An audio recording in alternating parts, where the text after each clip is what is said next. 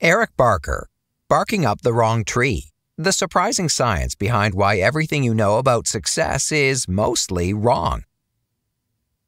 We live in a competitive world. Growing up, we're told that good grades will get us into good colleges, and only then can we be successful adults. But what if much of what we were taught about attaining success was wrong? Success is more about breaking rules than following them, about doing what you're passionate about rather than what society dictates. Of course, confidence and hard work are also important, but meaningless unless you have long-term goals to which to couple them. By looking at some examples of real-life success, the following blinks will uncover what it really takes to get ahead of the pack and help you accomplish your life goals. Blink number 1. Playing by the rules will only get you so far. Creativity is the real engine of success. Just about every parent wants his teenager to turn out well-adjusted, conscientious, and intelligent, with the grades to prove it. After all, students with these traits often grow up to be reasonably successful. The problem is, an ability to succeed in an environment governed by rules like a high school won't prepare a student to rise to the top of the real world. In fact, the number of valedictorians who transform the world is close to zero. There's a Boston College study to demonstrate this. Researchers followed 81 high school valedictorians from graduation onward and discovered that these incredibly high-achieving students were rarely visionary in their life pursuits. Rather than revolutionizing the system, they simply settled into it. How come? Well, good grades are a stellar predictor of a person's ability to follow rules. However, while school has clear guidelines, life doesn't. It's an unpredictable roller coaster ride with no clear path. In this environment, rule-addicted academics lose their advantage. But if valedictorians aren't the most successful people in the world, then who are? Those who are obsessed, the unruly creatives who can adapt to every aspect of the outside world. These creatives are driven by passion rather than external rules and commit themselves to their passion projects with almost religious virtuosity, a clear recipe for excellence. Just consider a sample of the richest people in the world. Are they conscientious rule followers? Absolutely not. Some 58 people on the Forbes 400 list either dropped out of college or never even went. Those 58 academic failures have more than double the average net worth of the other individuals on the 400, all of whom attended Ivy League schools.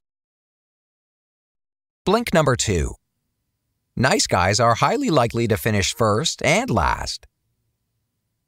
In the 1980s and 1990s, an American doctor named Michael Swango murdered at least 60 patients. While his colleagues suspected him of these crimes, not one of them tried to intervene.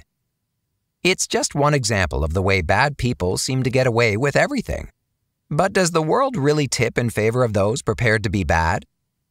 Well, one thing is for sure. Nice people tend to make less money and receive worse reviews than their meaner peers. Just take a study by the Harvard Business Review, which found that men who are low on the agreeableness scale make up to $10,000 more per year than those who are very affable. Not just that, but nice guys who pull more than their weight often end up with worse performance reviews than their lazier colleagues who make a good impression by flattering their bosses. Research has even found that flattery is so effective it works regardless of whether a boss knows it's sincere. In other words, nice guys often finish last. Yet, paradoxically, they're equally likely to finish first. For example, Wharton School professor Adam Grant found that engineers, salespeople, and medical students who consistently attempted to help others were overrepresented at both the bottom and top of success metrics. Similarly, takers, or people who selfishly try to get more while giving less, often end up in the middle, while givers are split between the very top and absolute bottom. Interestingly, these same studies found that the highest achieving engineers, students, and salespeople were all givers. It may seem odd, but it also makes intuitive sense. Everybody knows a martyr who tries his best to help others only to be used by takers.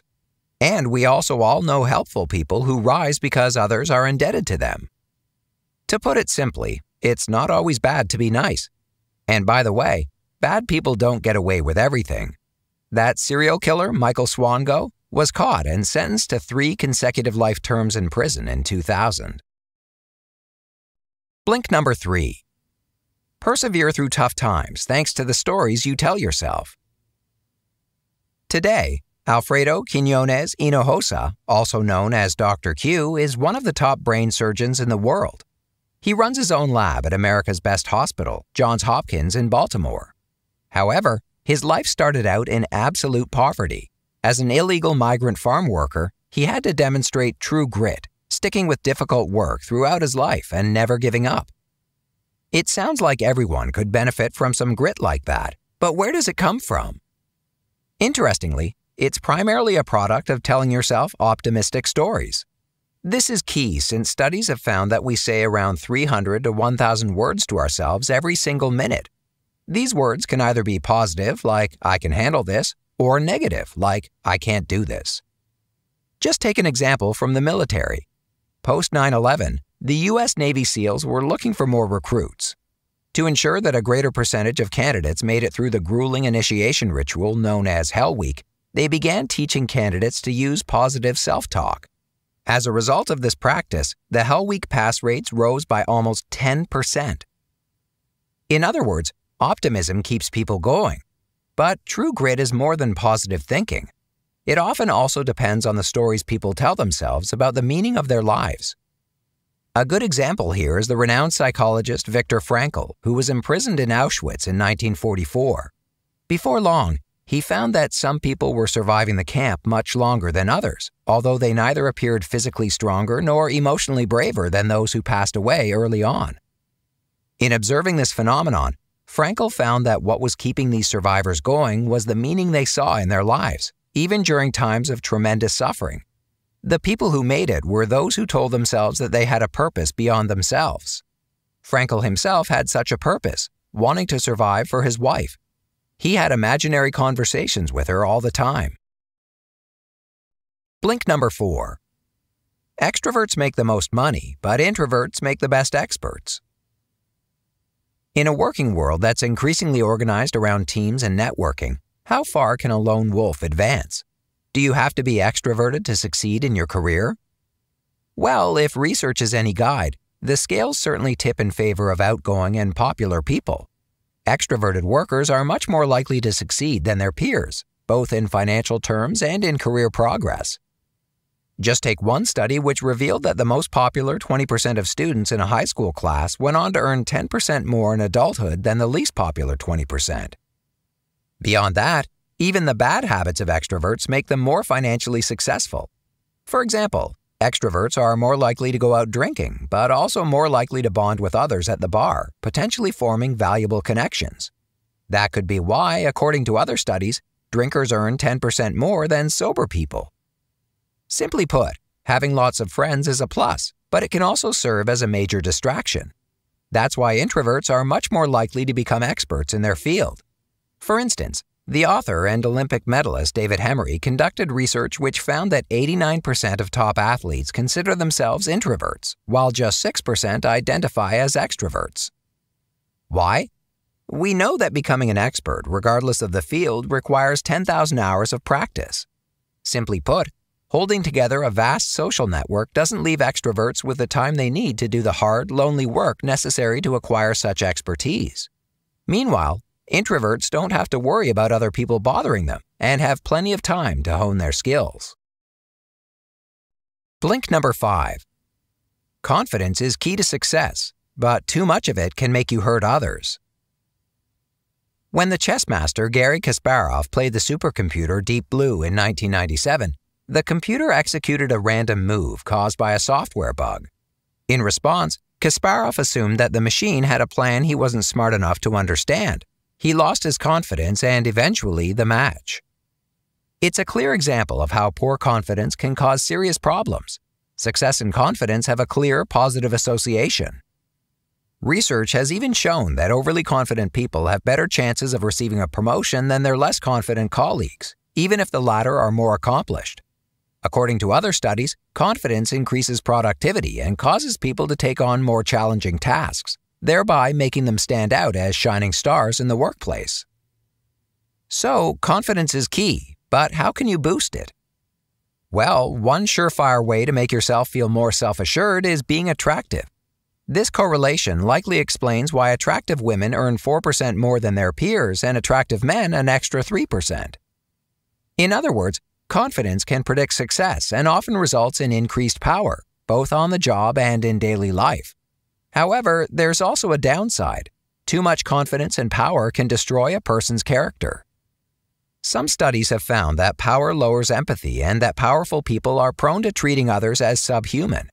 This could be explained by the fact that powerful people need to make decisions that could harm individuals but are, in the long run, the right choices to make. For instance, generals are tasked with leading troops into deadly battles to win wars. If every general were racked with guilt after making such a call, they would never do what was necessary to win. And finally, research has also found that feeling powerful makes people more selfish and better at lying. That's because power and confidence reduce a person's concern that he'll hurt others, and therefore lower his remorse when telling a fib. This could explain why increased feelings of power positively correlate with the odds of cheating on a spouse. Blink number 6. The key to success is working long hours and always pushing yourself to do better. If you've read this far, you're ready to succeed, and if you strive for the traits outlined in the earlier blinks, you can. But you won't strike it rich and get famous just by working when the mood hits you. Having a strong work ethic is essential.